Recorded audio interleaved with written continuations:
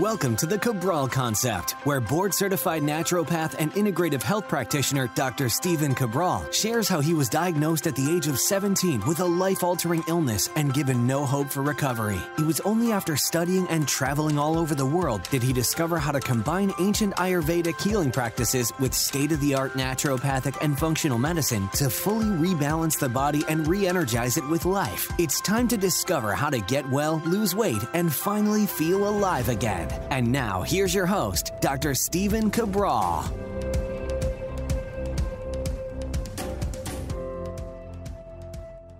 Welcome back, everyone. We are here with episode 2501 of the Cabral Concept. This is our second Cabral HouseCall of the weekend, and we're going to get to more of our community's questions. Excited to get into all things wellness, weight loss, weight gain, anti-aging, and anything that you can possibly imagine if it relates to health in terms of the mind and the body and overall, again, like I said in yesterday's show, living our best life possible. So let's dive right into it. We know why we're all here. Hopefully you've been a long-time listener of the show. If not, well, welcome. We appreciate you being a part of this global health community. Always feel free to join at cabralsupportgroup.com. Totally free Facebook group, and you can get same-day answers right over there. Well, let's get started. So let me open up our special document that is all of the questions that come in each and every week. My team does such a great job at pulling these together from the Ask Cabral form and putting them into a Word document, or in my case, a Pages document that I can read easily. All right, so first question is from Stacey. And again, if you want to follow along with the questions, they're at stephencabral.com/2501 for today's show. 01 technically. Okay. So Stacey says, hello, Dr. Cabral. I first want to thank you to say, let me take it from the top here. I often get like this when I've been reading and speaking all day. So we're going to do a take two here. Hello, Dr. Cabral. I first want to say how much I'm enjoying your podcast and learning so much. I've had a lot of bad symptoms due to POTS, dysautonomia, that was diagnosed 4 years ago, but I've been suffering for 16 years with lots of other symptoms, and by far my worst symptom is extreme sensory sensitivity. The smallest thing, like running into a friend at the grocery store and saying hi, gives me a seizure type feeling. I feel as if my eyes will roll behind my head and get super hot and lose the ability to say certain words. It's absolutely horrible and has robbed my life. I'm in the process of doing the Big Five and praying it will help. In the meantime, what are your top supplements you recommend to calm the nervous system down? I feel like I'm a hermit, unable to go to movies, ball games, dinner parties, etc. Family and friends don't understand what I'm going through at the end. It's all extremely depressing. Thanks for all your help. All right, Stacey, totally understand where you're coming from. That was me. Back in the day, I too had postural orthostatic tachycardia syndrome, dysautonomia. I've talked about it on the podcast many times. If you want to look it up at stephencabral.com/podcast. I had Addison's disease. Get where you're coming from. The same symptoms happened to me just walking up 6 or 7 stairs. Heart rate would spike. And so here's the issue. With dysautonomia, the body experiences stress like a lot of other people, but it's not able to then counteract it. So the stress snowballs and it overwhelms the nervous system, just like you stated. So you have to, if you have not, please read The Rain Barrel Effect. I pay for the book now to be printed. Literally, it's free at stephencabral.com. Just grab a free book. You pay for the shipping, but I pay to have the book printed, so it's half price. And then again, if any money is made on my end, which there is on Amazon, I donate 100% of it to charity. So, and again, we donate to B1G1 right now. Anyway, so, because it's not one thing. Like, I can't give you one thing. It's diet, it's exercise, but again, you can't do too much. All you can do right now is most likely walk, but you need to cause hermetic stressors to the nervous system so that your body gets stronger, and you have to do it slowly. It's called a graduated exercise program. I mean, I would love you to take IHP. This would teach you that. If you're open to it, go to integrativehealthpractitioner.org. Even if you don't want to become a certified health coach, this goes really in depth. I mean, it really does. So, but diet, calming foods, right? Exercise, slowly pushing the body, stress reduction, right? Rest. Are you getting 8 to 9 hours of sleep a night? Toxin removal, gentle. Emotional balance. What are you doing to work on emotional balance? Triggers, stress, trauma in your life, right? Supplements, okay? Daily foundational protocol, level 2 or level 3. Plus, most likely, the immunity protocol. All right, we've got that. What next? Success mindset. You're going to be able to figure this out. I did. I know you can. It's not easy. Doesn't have to be easy, though. You can still do it. I know you'll do it. No doubt about it. All right? So hopefully that's helpful, and let us know how we can help along the way. Pre's up next, and we will. Trust us. Trust me, we will. We'll do everything we can for you. Pre's up next. Hi, Dr. C. Love your show. Was wondering if you have multiple issues. If you have multiple issues, I have multiple issues, yes. But answering your question, what if you have H. pylori, gut bacteria, heavy metals, candida, etc.? Which issue program do you start with first? Would you start with detoxifying heavy metals first? All right, so this is a perfect example of just reaching out at cabralsupportgroup.com. And again, Priya, I'm gonna answer your question. Happy to do that. But I have podcasts on all of these things, meaning like instead of me giving you a 2 to 3 minute answer on a Cabral HouseCall, I have 20-minute podcasts on every single one of these things. So this is called basically from foundational to then working up the levels. Like you need to do your foundational protocols first, from most egregious to least egregious. So, and I'll give you the short run, and then just reach out at cabralsupportgroup.com, and the amazing Michelle or Daniel will just share the podcast where I talked about this.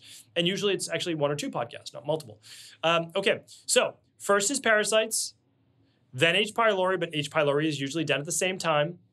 Then you're doing the CBO protocol for candida and bacteria, okay? Then after that, CBO finisher. And at the same time as CBO finisher, you can do the heavy metal detox. So typically it's 21-day detox, then whatever you need to work on that's most egregious first. Now, if you have high levels of lead, if you have high levels of mercury, yeah, you're gonna do heavy metal first. That's most egregious. Then if not though, 21-day detox, parasite protocol with the intestinal cleanse, H. pylori if needed, CBO protocol, CBO finisher, after that mold, or after that heavy metal, like whatever you need next, okay? So that's basically how we do it. Again, I'm not giving you any medical advice, medical treatment plans, medical diagnosis, or medical cures. That's what we do in our practice to work on the underlying root causes, and it works great. All right, Tori is up next. Tori says, hi, Dr. Cabral. About a year ago, my daughter, who's 4, was unofficially diagnosed with periodic fever syndrome by an infectious disease doctor. She was experiencing very frequent fevers, up to a week long, every month or more. Since seeing a functional medicine chiropractor and my own extensive research, the fevers have mostly subsided, with vitamin C, vitamin D3 and K2, and vitamin A supplementation daily. Her tonsils are quite large. I'm curious if there's more I should be doing to support our immune system, shrink her tonsils. She has never been. And then we've got that V word. We're not going to say it on air. We also opted not to remove the tonsils. Okay, so, well, I'm happy to help with this. This is one of my pet peeves with conventional medicine. So you go to this amazing infectious disease doctor, 4 extra years of school, residency, all this brilliance, and then they give you a term like IBS, right? Irritable bowel syndrome. You go to the doctor, it's like, oh, doctor, I get bloating and gas after all meals. It's embarrassing. I can't go out to dinner. Oh, I can tell you exactly what you have. You have IBS. And you're like, oh, I have IBS. Thank you. Now I finally know what I have. And you go home and you Google it and you're like, oh, I have irritable bowel syndrome. Oh, well, they basically just told me I have irritable bowels. I already know I have irritable bowels. I needed a doctor who's, a brilliant doctor telling me I have irritable bowels? Like, that's unbelievable. Same thing. Infectious disease doctor. Oh, you have periodic fever syndrome. Oh, you're telling me I periodically, meaning every once in a while, get a fever. Brilliant diagnosis. Brilliant, right? I mean, it's unbelievable that we put like conventional medicine on this pedestal, and this is what we get. Again, I have many colleagues that are MDs, and they are brilliant, but we have to do better than this. We have to do that better than this, right? For people? Okay. But I'm glad that you found a great functional medicine chiropractor and your own research, and you're starting to get well. So love it. Fantastic. Keep on keeping on. Okay. And so again, you might want to look at other things like some omega-3s in there, zinc, etc. But anyway, all right. So I did a whole podcast on children's vitamin and children's immune system. And all I want you to do is reach out to cabralsupportgroup.com and ask, hey, what is Dr. Cabral's tonsil protocol, healthy tonsil protocol? We have to call it that, right? No medical diagnosis or treatment plans. Healthy tonsil protocol for children and healthy children's immune protocol. And our team will get you that, right? They'll link up the podcast because I'm not sure what podcast it is, but we'll get it for you. No doubt about it. Did the same one with my oldest daughter. My oldest daughter, it took 2.5 months to shrink her tonsils. It was worth it, okay? It was worth it. That's bottom line. She didn't have to have them removed. She gets to keep some of the largest lymph nodes in her body that are meant to help her for the entire life. Better that we took our time, shrunk those tonsils. She was so proud of herself. She learned about natural health, and that's that. All right. So thank you for writing in. Okay. Anonymous is up next, and they are saying, "Hi, Dr. Cabral. Thank you so much for all the knowledge you share with us. You're truly a blessing." Thank you, Anonymous. "I've struggled with histamine and salicylate intolerance for a while now. I'm mostly okay when I avoid my trigger foods, but I want to fully heal. I can't currently afford lab testing, so I've had to do a lot of guessing to figure out what is going on with me. I took out all the foods I'm sensitive to, and I've improved my lifestyle to offer my body more rest and reduce toxicities. I recently started taking a histamine probiotic formulated for people with histamine intolerance, and I've had a lot of digestive discomfort taking it." I'm going to remove the name of the probiotic because I don't want to talk negatively about any other company. So I'm just going to write XXXX. Okay. And I had a lot of digestive difficulty as well as fatigue and skin rashes.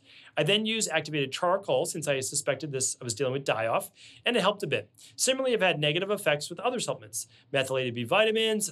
Yeah, I understand where you're coming. Methylfolate, histamine intolerance made me depressed and gave me severe fatigue.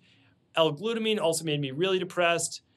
Understand. Omega-3 supplements. Okay, so I've seen this many, many times. All right.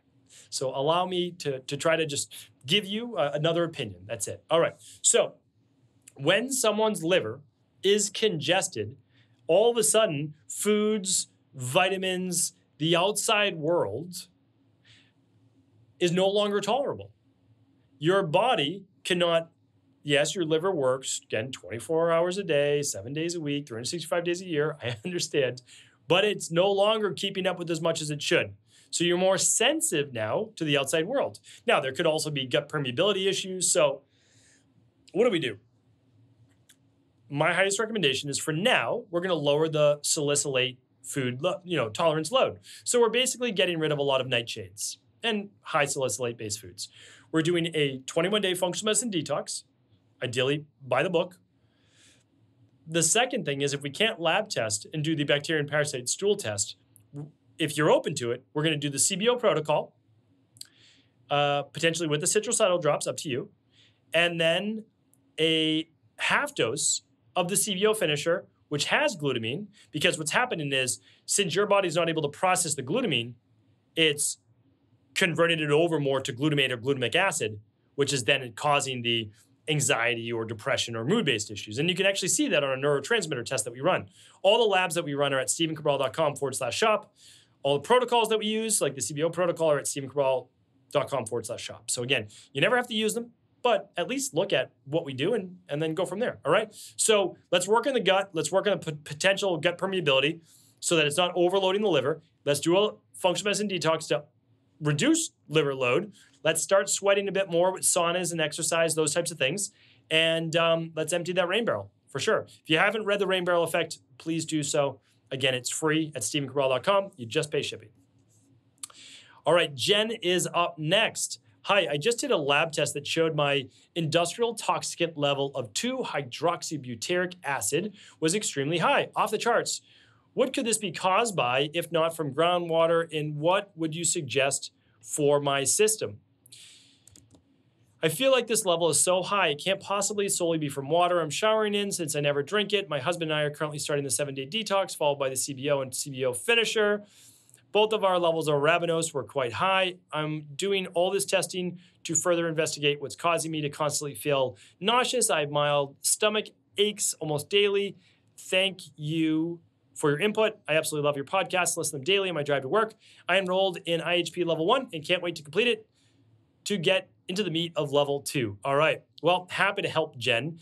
And, it's interesting because I just want to make sure you got your health coaching call with one of our coaches on the Equal Life team. So, again, that's why we include these free with the labs. And I'm not going to be able to, look you up in the account now to see if you were given a plan or anything. But it's not, I don't think that we're necessarily looking at an industrial toxicant, right? Because if I think that you ran the Candida metabolic and vitamins test, and I think maybe you did some, Googling to see that it was an industrial toxicant, but really, this can actually be a overgrowth inside the intestines and be caused by an improper imbalance in short-chain fatty acids and bacterial overgrowth. And so I'm not sure that there is a toxicity-based issue. I'm not saying there's not, but I'm not leaning that way right now, since you know that there's gut-based issues, and that's why you're doing the CBO protocol, and maybe you're adding those citracetyl drops as well. So unless you did the environmental toxicity test, which is different than the Candida metabolic and vitamins test, I can't say that this is, a water toxicity issue or any toxicity issue, okay? Because when you see butyric acid, it can be caused by an overgrowth of bacteria or improper bacterial imbalance in the intestines, all right? So hopefully that was helpful. All right, one more question for today. It's from Emily. Emily says, let's see, hi Dr. Cabral, could you explain the Shikimate pathway and how it's affected by glyphosate? Thank you, Emily. Wow, I haven't seen that word in years. All right, so I think that this is Stump Dr. Cabral time. So let's do a little recall here, because again, I can't go and do in-depth research for you right now. Shikimate pathway is in bacteria and fungus. That's how I mainly know it. I know it's in plants as well. And it is essentially utilizing, and I think there's like 6 or 7 steps in the metabolic pathway. It's almost like the Krebs cycle for being able to utilize certain amino acids. The reason why I know about it is because some of those amino acids or some of those nutrients that we need, and from certain plants, etc., are folate and ubiquinone, which I look at as CoQ10.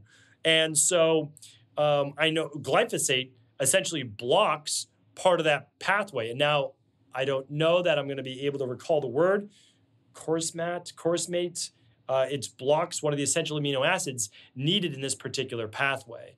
So I am not an expert in plant, biology and biosynthesis of these bacteria and nutrients.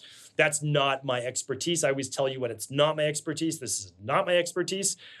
So certainly, like if I was able to research it for a while, I could give you a better answer. But I'm not the expert in this space. I just know that glyphosate greatly affects the bacteria, fungus, which is why I'm so against it on our food, because we have bacteria and we have natural fungi, yeast in our gut, and it can affect plants that we actually eat as well. So hopefully at least maybe that got you started somewhere. But it also goes to show that I am, when I step outside of my realm, I'm not an expert in that. And I just try to share with you what I've experienced in, and that's not my expertise. So hopefully this was helpful. I love being stumped. I have no problems with that, no problem admitting it. So thank you all. I appreciate you, and have an amazing start to the week. Our mindset and motivation is coming tomorrow. Take care. Before you go, I wanted to ask you this question. What if I could teach you in just a couple of hours how to transform your thyroid, hormones, adrenal, cholesterol, blood pressure, blood sugar, weight loss, energy, mood, brain, pregnancy, anti-aging, or many other health-related issues? After 20 years in private practice, after seeing and overseeing 250,000 client appointments, I sincerely feel I have the real-world data and have found the answer you've been searching for. So what I've done is spent hundreds of hours of my own time refining what you need to know in order to uncover your underlying root cause health issues and then begin to rebalance the body and bring it back to a state of robust health and wellness. I'm going to teach you exactly what I do in my private practice so you can understand how you got here and now what you need to do in order to heal. You'll receive all of the important success checklists, protocols, and even ways to customize it to make the program fit your busy life. And you'll get all of this at a fraction of the price. Let me save you the time, money, energy, stress, and frustration of not knowing what to do next. Instead of reading dozens of books on the topic and seeing multiple practitioners, I will condense everything that you need to know in just a few hours of video tutorials that you can watch and listen to anywhere. Together, we will make this healing process an enjoyable one that you can take with you for the rest of your life. I wish you all of the best of health and happiness, and I hope to be able to guide you on your healing journey through my Health Results Accelerators. Simply choose the health imbalance you're currently suffering from, and by the end of today, you'll know what went wrong and how to get well again. I guarantee it. For details, head over now to stevencabral.com/courses.